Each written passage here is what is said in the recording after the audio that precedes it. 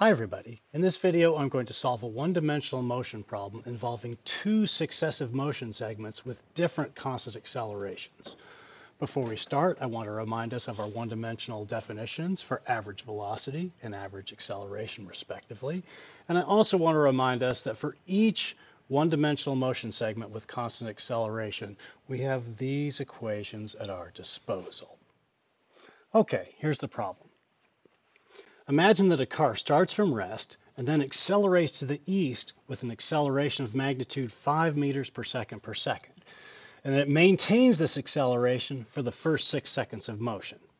Then, at the end of the first 6 seconds of motion, the car continues traveling to the east, but now with a constant velocity equal to whatever velocity it had at the end of the first 6 seconds, and then it maintains this constant velocity for 4 seconds. What we're asked to calculate is, for the first 10 seconds of motion, that includes this first 6 seconds and the next 4 seconds, what is the total displacement of the car and what is the car's average velocity? Before going any further, we should choose a coordinate system and then put our given quantities in terms of that coordinate system. So I'm going to take our positive x direction to be to the east, so I'm going to indicate that right here. East is in the positive x direction. And then in that coordinate system, 5 meters per second to the east, well, that goes in as an acceleration component of positive 5 meters per second, where positive means to the east. And then for this next segment, constant velocity means no acceleration. That would mean that a sub x is equal to 0 during this 4-second constant velocity phase. Okay, let's tackle part A, calculating the total displacement for the first 10 seconds of motion.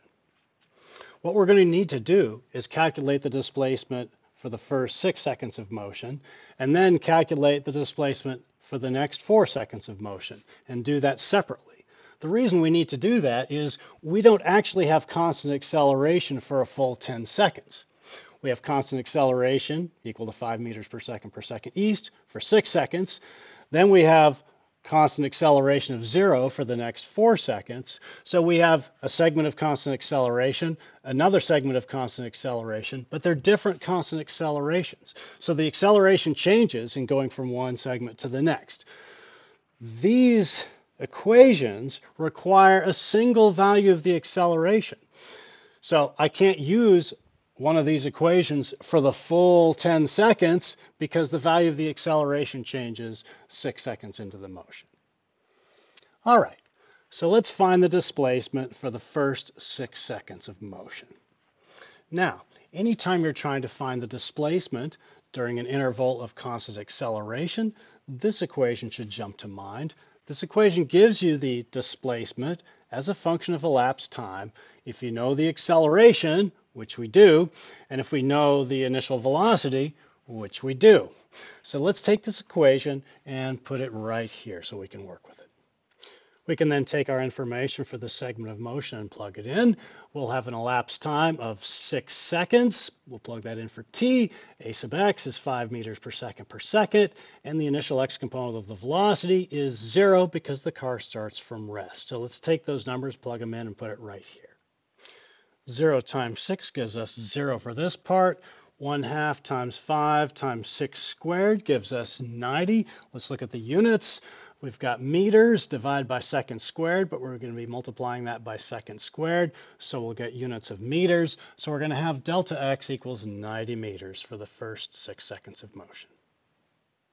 So the car travels 90 meters in the positive x direction during the first 6 seconds of motion. The positive x direction is to the east, so the car travels 90 meters to the east during the first 6 seconds of motion.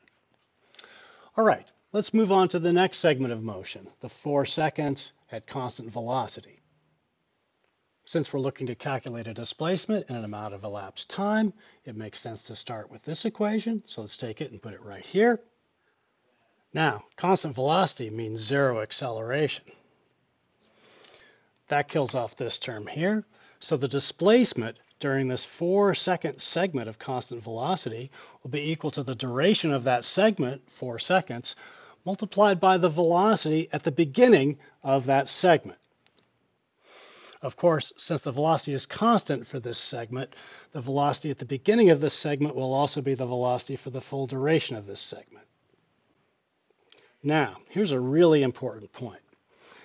Since the beginning of the second segment of motion corresponds to the end of the first segment of motion, the initial velocity for the second segment of motion must equal the final velocity for the first segment of motion. So in order to calculate v sub x0 for the second segment of motion, the initial velocity for the second segment of motion, we need to calculate the final velocity for the first segment of motion. In order to do that, we can utilize this equation right here, which gives us the velocity as a function of time if we know the constant acceleration and if we know the initial velocity. So let's take this equation and put it right here. Applying this equation to this motion segment, what we're looking for is the velocity of the car at the end of this motion segment, which is 6 seconds after it started. So we want the velocity 6 seconds after it starts moving, given an acceleration of 5 meters per second in the positive x direction, and given an initial velocity in the x direction of 0 because it starts from rest. So let's take those numbers, plug them in.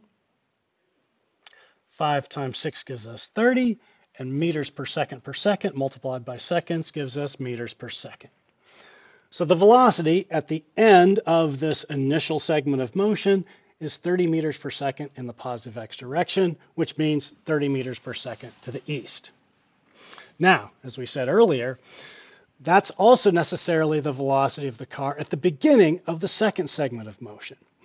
So in order to calculate the displacement during this second segment of motion, we can take the 4-second duration of this second segment of motion multiplied by the 30 meters per second in the positive x direction to get 120 meters of displacement.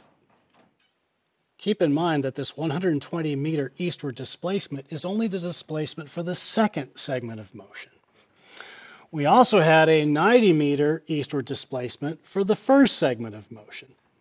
The total displacement will be the sum of these two individual displacements. So we can write that right here. Or in terms of a magnitude and direction, we can write delta r vector, which is a nice symbol for vector displacement, is equal to a displacement of magnitude 200 meters in the direction to the east. And that is the displacement vector for the first 10 seconds of motion.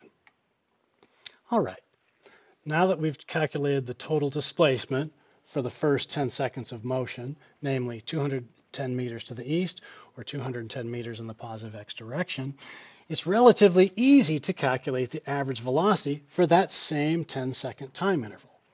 All we have to do is use the definition of average velocity in one dimension, which I'll rewrite right here. And then we can plug in the total displacement, 210 meters in the positive x direction, and the total amount of time it took for that displacement to happen, 10 seconds, and that comes out to 21 meters per second. In magnitude and direction notation, this would correspond to 21 meters per second to the east. I can write that right here. Before moving on, let's take a moment to think about what average velocity means. Average velocity can be thought of as the single constant velocity that would have been necessary to travel the same total displacement in the same total amount of time. So the car traveled 210 meters to the east in 10 seconds. It didn't do that at constant velocity, but for something to travel 210 meters to the east in 10 seconds and do so with constant velocity, it would need to travel at 21 meters per second to the east. That's what average velocity is. It's the single constant velocity that would have been necessary in order to do the same displacement in the same amount of time. Before signing off, I have a few closing comments. First, since these equations require a constant acceleration component in order to be valid, we can't use these equations for a single time interval that includes more than one acceleration. So for example, I couldn't use this equation for the full 10 seconds of motion because after 6 seconds, the acceleration changed from 5 meters per second east to 0 meters per second. So I can use these equations in this segment of motion, I can use these equations in this segment of motion, but I can't use these equations for a time interval that spans different accelerations. A second and related point. These equations assume that the initial time was equal to 0. That was a simplification made when these equations were derived. Consequently, when we apply these equations segment by segment, we're effectively resetting the clock to 0 at the beginning of each segment. And you can see that right here. We basically reset the clock to 0 at the beginning of this segment, and then at the end of this segment, the clock was at 4 seconds. So we used 4 seconds here, not the total time from the very beginning of the motion, 10 seconds. Third point.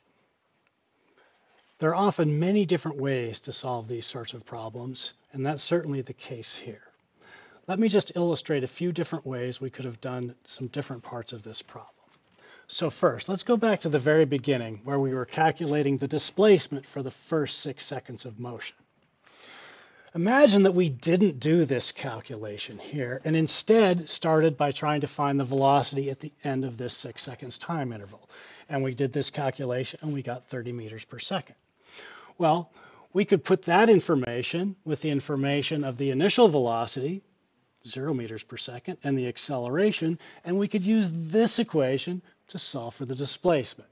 That is, we plug in for the acceleration, 5 meters per second, plug in 0 meters per second for the initial velocity, that's at the beginning of this segment, plug in 30 meters per second for the velocity at the end of this segment of motion, solve for delta x, and we would get 90 meters.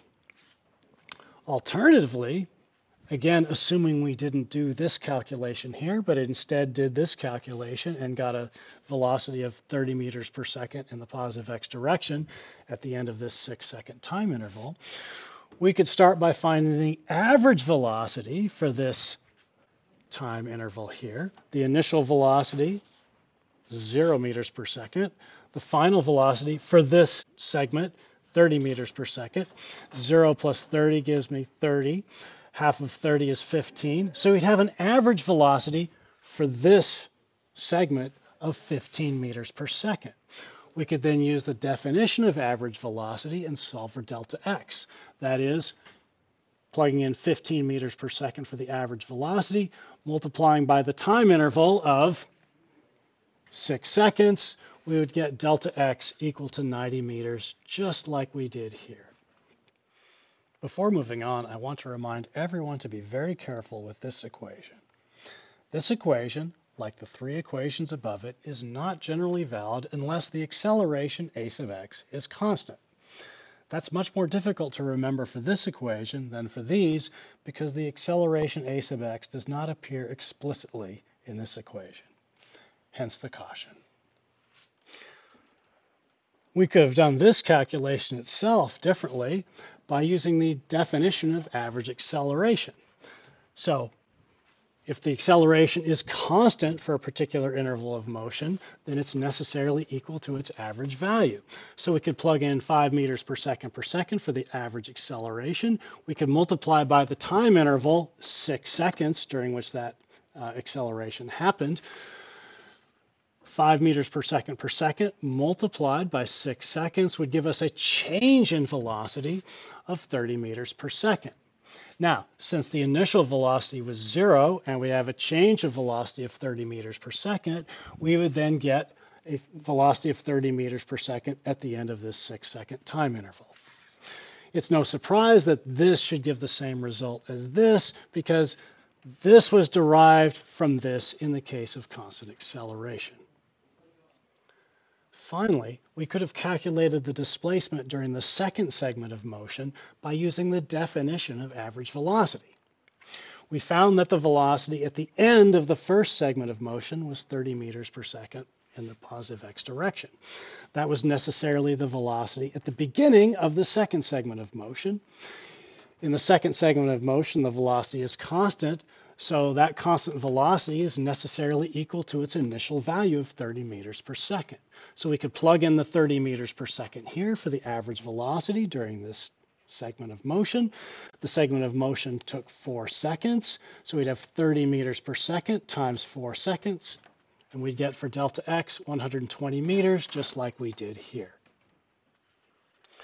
Now, while I went through a whole bunch of alternative solutions really fast in order to give you a rapid sense of the many possibilities, I encourage you to take the time to explore at least a couple of those alternative solutions in more detail on your own. Solving the same problem in different ways is a really great way to get a deeper understanding of all the interrelated physical concepts involved in these problems. All right, that's all I've got. Thanks for watching, and I'll see you next time.